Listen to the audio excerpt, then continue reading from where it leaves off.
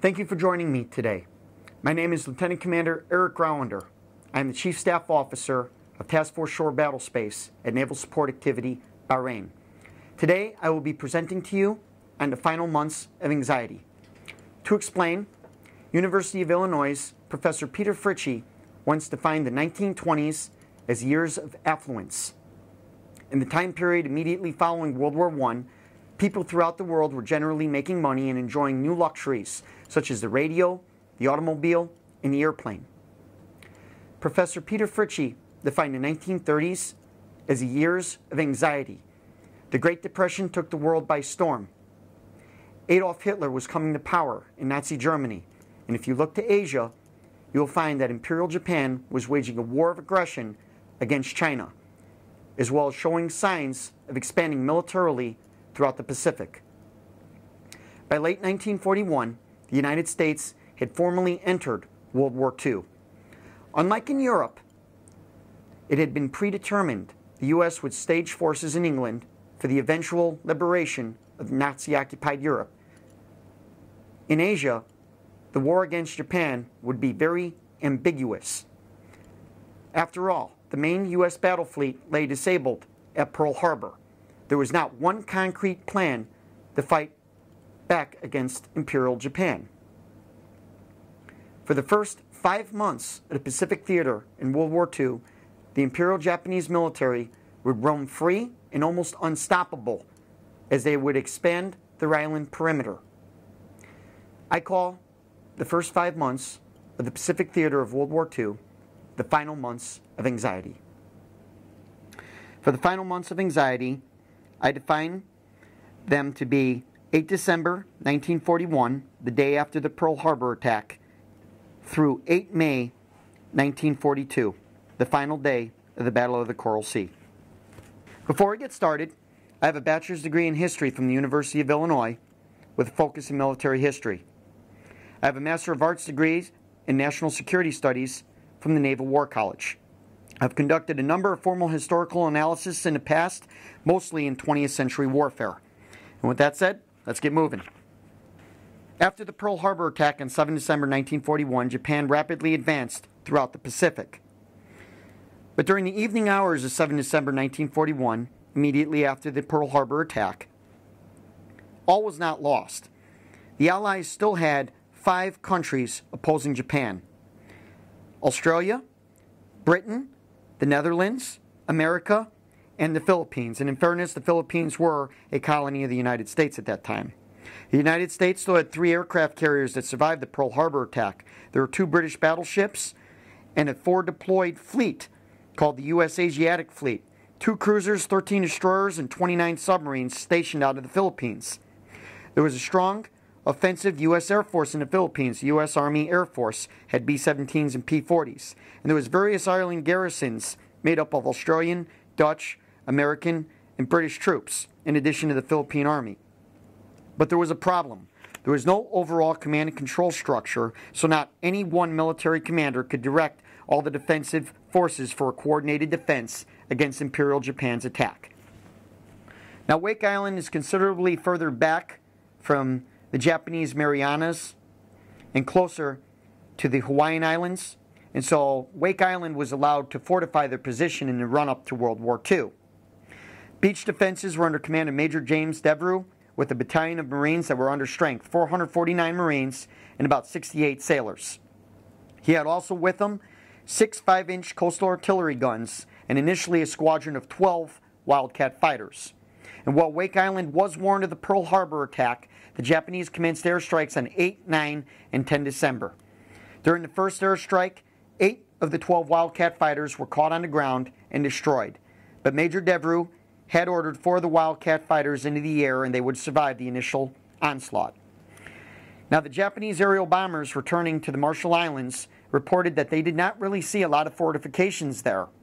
And as such, on the morning of 11 December, the Imperial Japanese Navy sailed with a fleet under Rear Admiral Sadamichi Kajioka to attack Wake Island, but without air cover. It was deemed unnecessary.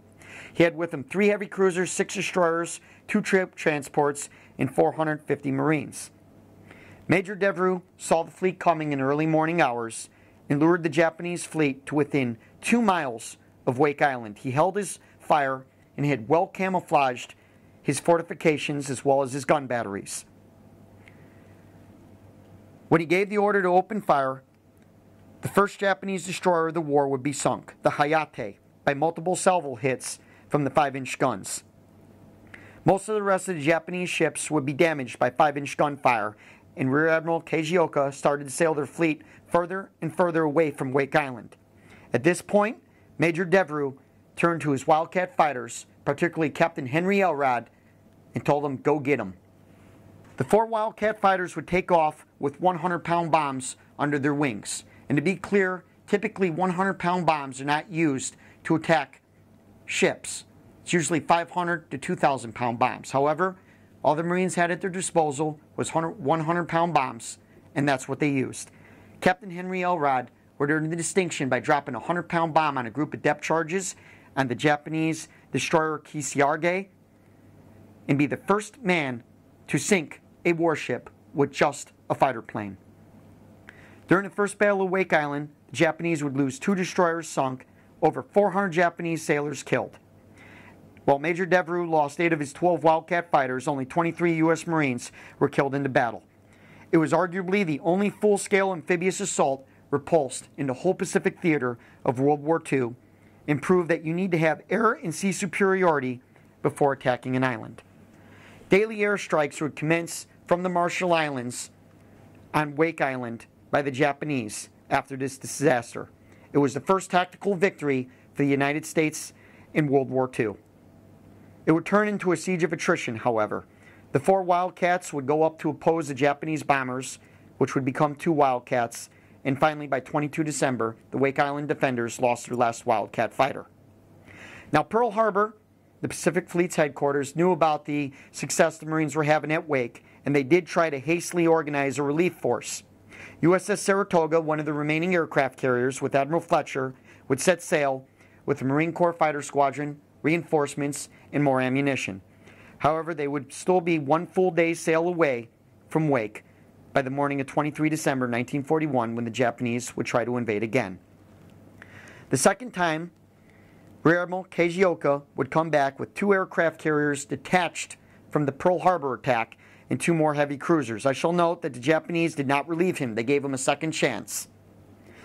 This time, the assault was at pre-dawn hours, and he put 2,500 Japanese Marines ashore at 5 different beachheads. 4 were on the main island of Wake, and 1 on the neighboring island of Wilkes. Wilkes Island successfully counterattacked at the Japanese beachhead. 37 U.S. Marines encircled the 90 Japanese Marines, attacked from 2 points, killing 88 Japanese Marines, taking 2 prisoners, and counterattacking eastward.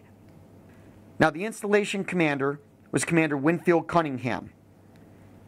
He was coordinating with Major Devereux in the command bunker. Commander Cunningham sent the message to Pearl Harbor: "The enemy has landed. The issue is in doubt." It was admittedly a poor choice of words. Pearl Harbor took this to mean, "The enemy has landed. Wake Island will likely fall." What Commander Cunningham meant was, "The enemy has landed. I'll get back to you." Notwithstanding, Pearl Harbor called off Admiral Fletcher's relief force. No more help was going to head to Wake Island. Commander Cunningham and Major Devereux, they looked out their bunker and they saw lots of Japanese flags. They assumed this to mean that U.S. positions were being overrun. In actuality, they were Japanese signal flags. They had been confused. After discussion, Commander Cunningham and Major Devereux agreed to surrender Wake Island. However, after the heroic defense, Imperial Japan ultimately gained nothing. They had lost 820 killed, 333 wounded, 5 ships sunk, 2 more would be destroyed during the second invasion attempt, and the Japanese lost a submarine in attempting to blockade Wake Island, in addition to 28 aircraft being shot down during the siege. 122 Americans were killed, with the rest being captured. But Japan never truly got to use Wake Island again during the Second World War. It was a total waste. U.S. forces would isolate Wake Island and actually use it as bombing practice as their forces would sail further east during World War II. Now, on New Year's Day, 1942, the ABDA Command would be stood up. ABDA Command was a command and control structure to finally place one military officer in charge of all the defense units. It was an old World War I model to pool resources under one commander, just like Ferdinand Foch had been the supreme Allied commander in World War I. In this case, General Archibald Wavell was tasked with taking over Supreme Command. Now, General Wavell was not a poor choice. He had combat experience in the North African theater and had defeated Italian armies in the defense of Egypt in an attempted invasion of Libya during World War II. Almost immediately, though, he had problems because the Japanese had attained naval superiority in the Dutch East Indies, which limited the ABDA's logistical movement of ships and reinforcements and ammunition and supplies. Ultimately, the ABDA structure would fail, but its dissolution would lead to ultimately the successful command structure. This would be 3 separate combatant commands. General Wavell would take Burma and India. General MacArthur would ultimately take the Pacific Southwest, and Admiral Nimitz the Central Pacific. General Wavell would keep the road open for Burma and India. General MacArthur would lead the march back to the Philippines, and Admiral Nimitz the march to Okinawa. And by having 3 separate combatant commands, it would ultimately confuse the Japanese as to where the next Allied offensive would come, which would lead to success in the Pacific. This was the structure of the ABDA command. Again, General Wavell was the supreme commander. At the top, his deputy was an American, Lieutenant General George Brett.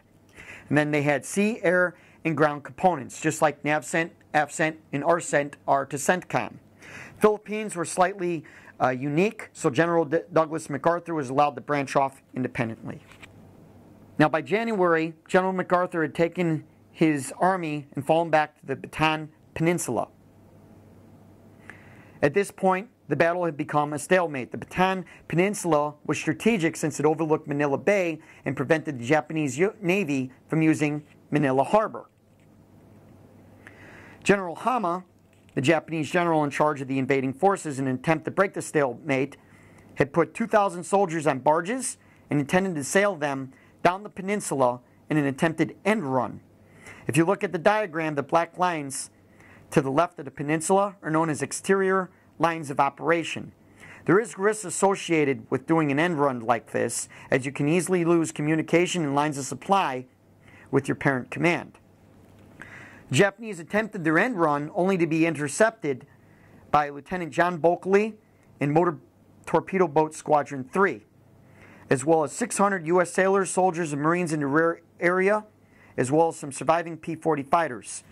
In the end, only 43 of 2,000 Japanese soldiers would survive the Battle of the Points, as they were surrounded into pockets and eventually eliminated one by one. This was a result of a U.S. tactical victory, and the fight would go on in the Philippines. We'll move on to Java. Despite many brave Allied actions, the Japanese advance could not be stopped. Java was the hub of the Dutch government in exile at the time.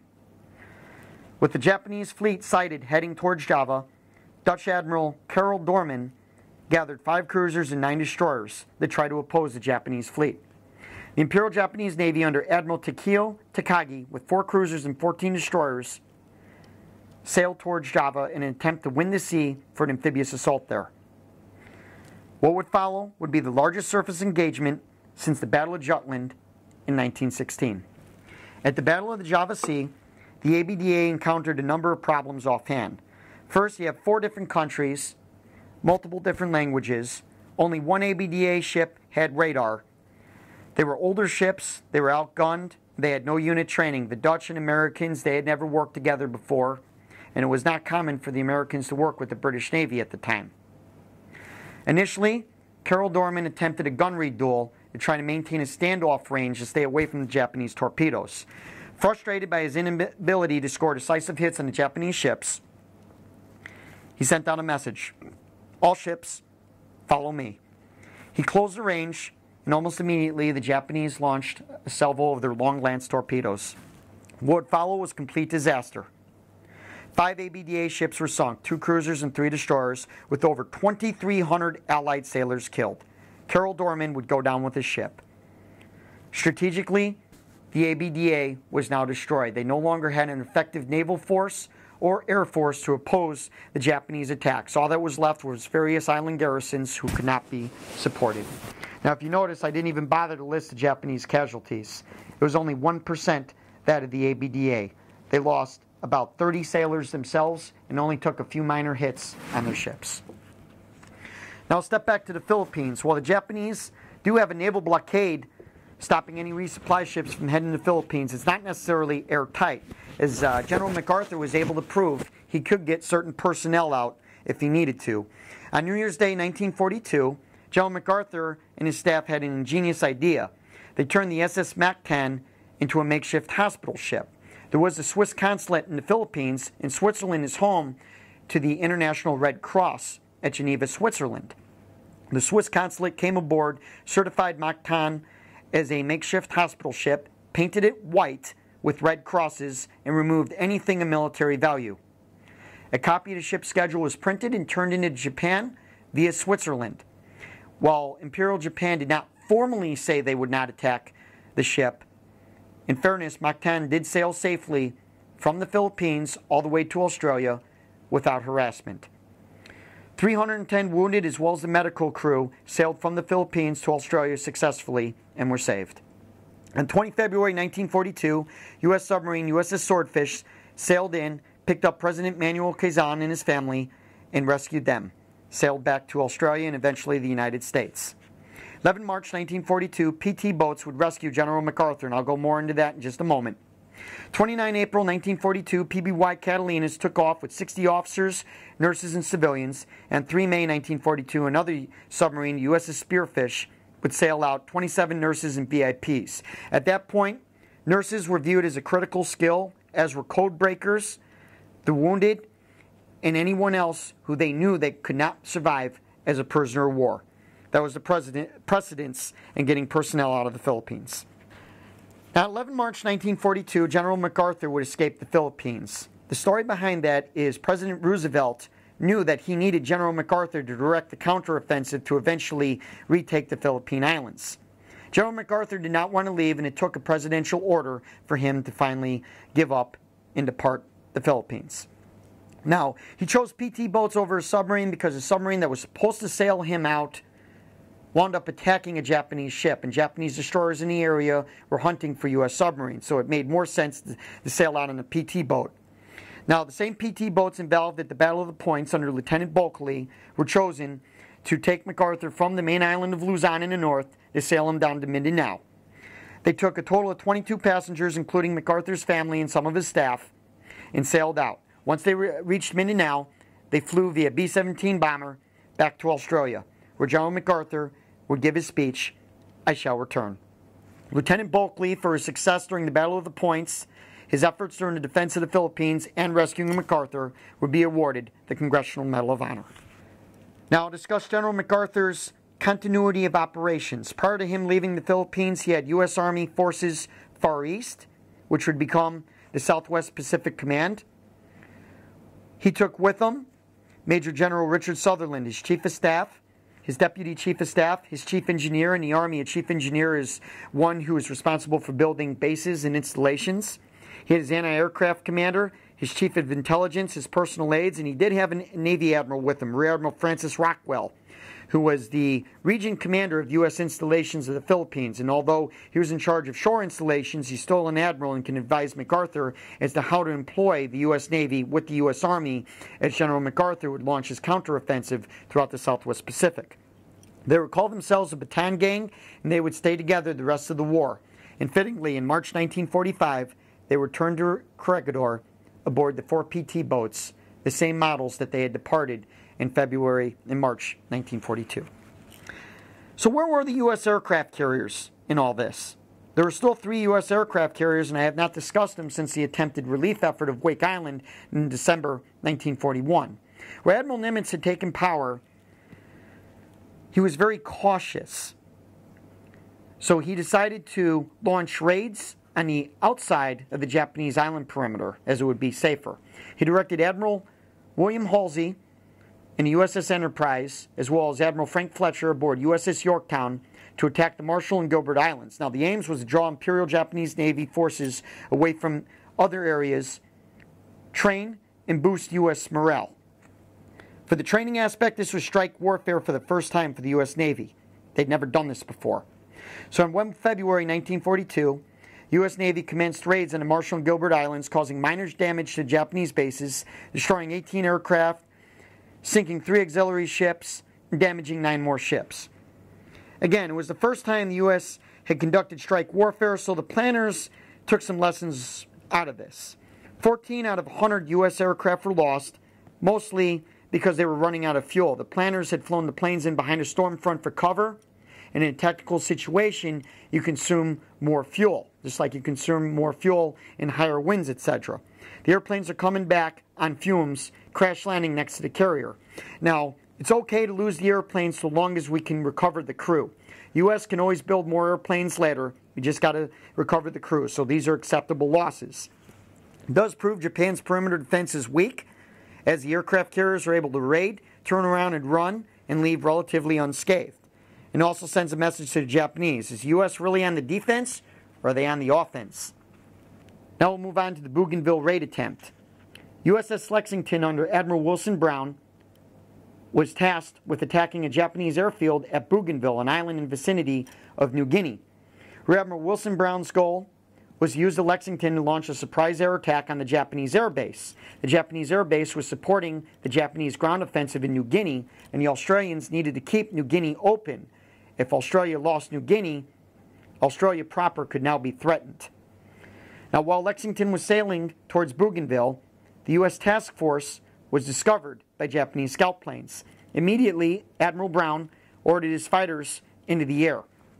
The American Wildcat fighter was the frontline fighter plane, and it was an average fighter. If you took all the fighters throughout World War II, it was average, but it was capable. Now, just like the Wales and repulse attack, the Japanese chose the Betty bomber from the Japanese 4th Air Group to attack Lexington. But they made a mistake. There was no Japanese fighter escort sent with the Betty bombers when they went to attack the Lexington.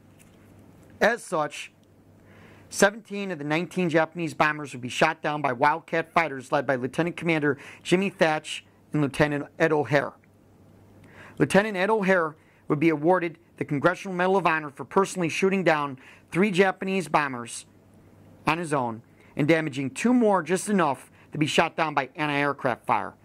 As a result, the USS Lexington did not take a single bomb or torpedo hit.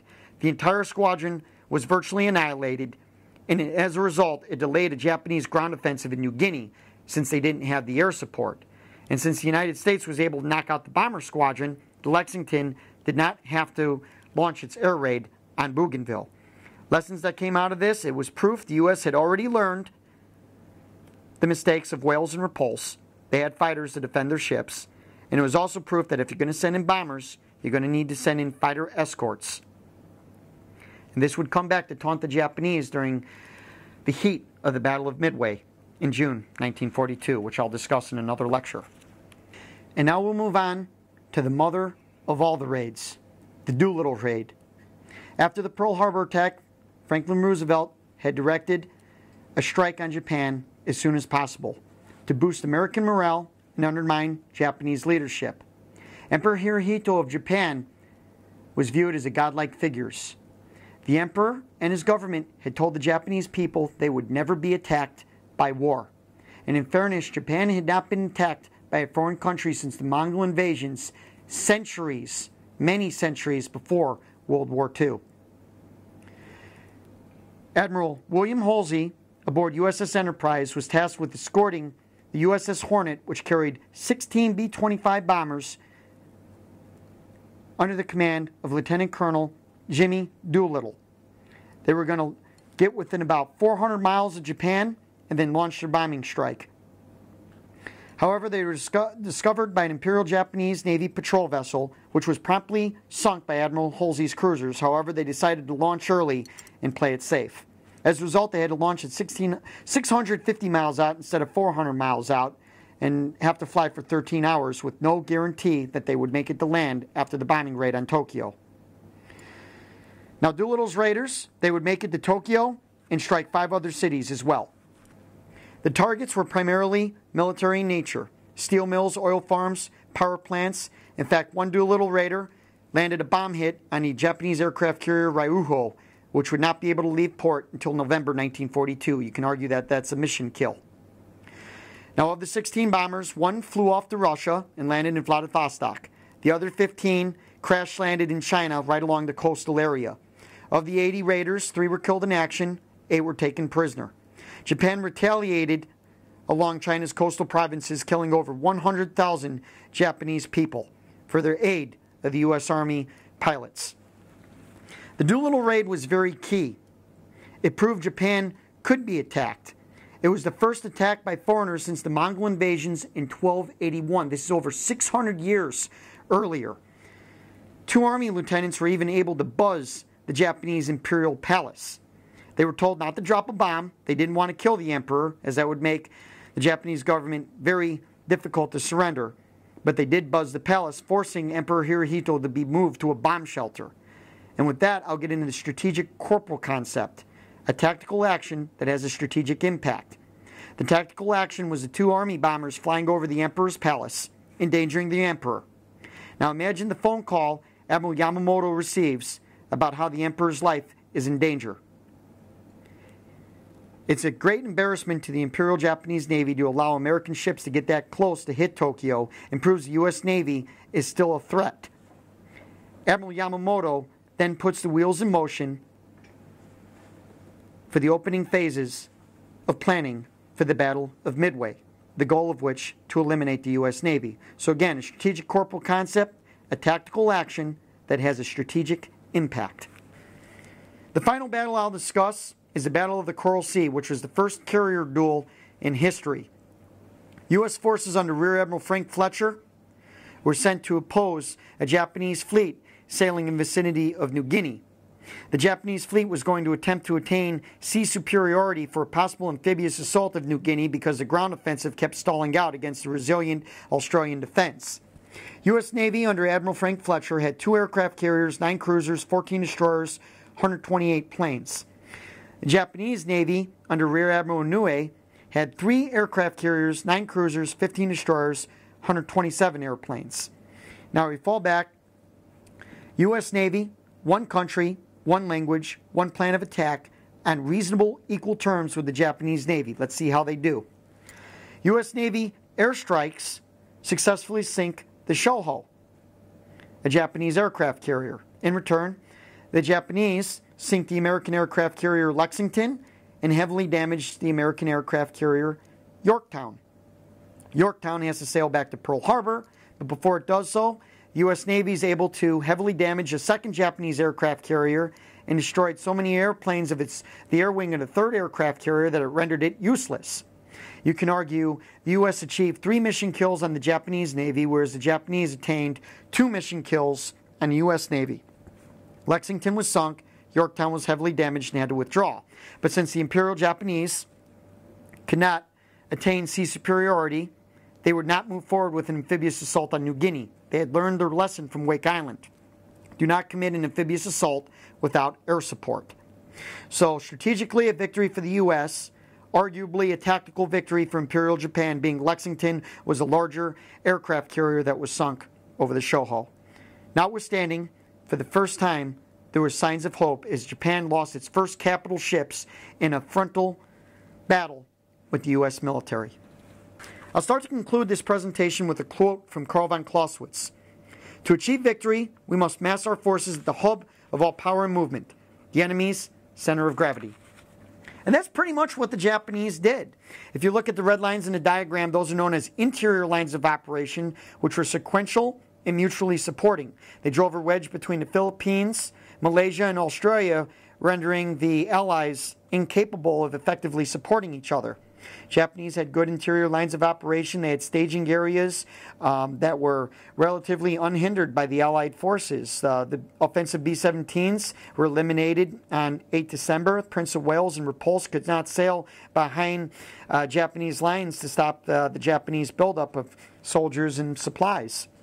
Japanese had trained fighter and bomber groups from the war in China, same with skilled sailors and soldiers. Their weapons, Type 93 Long Lance torpedo, was responsible for establishing sea supremacies in the Dutch East Indies. Further, with the possible exception of Wake Island, Japanese took sustainable casualties up until the Battle of Coral Sea.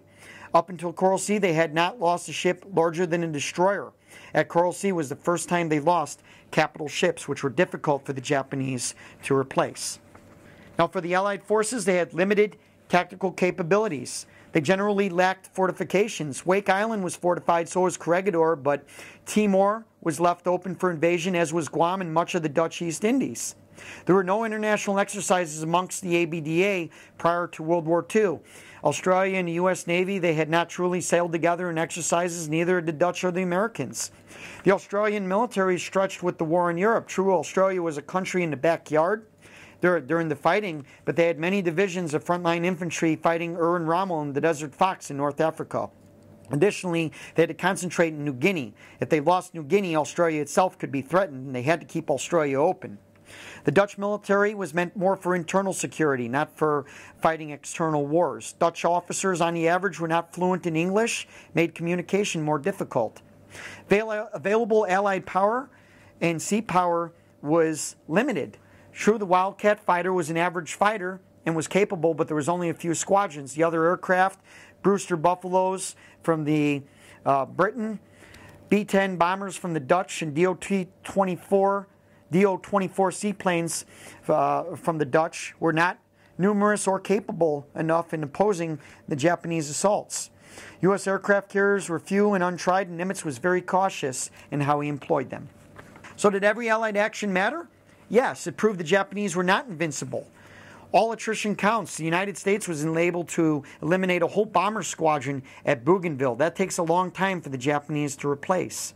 Combat experience for U.S. and allies. All experience is experience. General MacArthur, Admiral Halsey, Jimmy Thatch, they would all come back to taunt the Japanese later on in World War II.